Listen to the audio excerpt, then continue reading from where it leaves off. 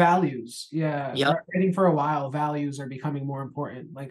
And actually, I challenge folks to look Mhm. at people that are publishing. If you look at my website, for instance, in 2019, 2018, 2020, I was publishing like nuts. And then slowly it Yeah. starts slowing down because what you end up realizing, you start asking yourself why you're publishing, right? Why Yeah. you're publishing and who you're publishing for.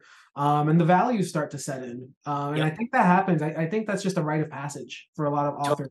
and also you want to find editors who are inclusive, right? Editors who are publishing a great diversity of people. Like you want to be part of that crew. Yeah. There's such a big pressure with producing, I think, and it's not Yeah. even poetry and writing, but just in art in general, and not art, Yeah. even like commodity and work, right? Like work Yep. culture and hustle culture.